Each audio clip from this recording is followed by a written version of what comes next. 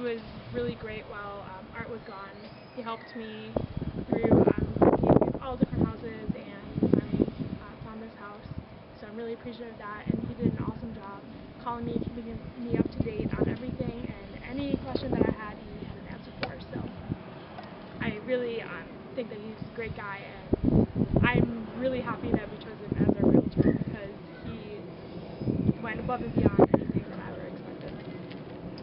Yeah, I couldn't say it better myself. We walked into Windermere on a Monday night, and just so happened that Jim was there, and seemed kind of perfect because he actually did a better job than I think anybody else would have done. And I don't even consider him my realtor anymore. I consider him a friend of mine. So it felt good knowing that I could count on him to be there while I was gone on a deployment, and to count on him to be there for my wife as far as helping her pick out houses or go look at things that he knew she wouldn't even like, but he would go take her there just to prove to her that hey, I know what you guys are looking for, and I'm here to help, and he really did. And now we have this brand new house to live in, and just turned out really perfect. So I couldn't have asked for more.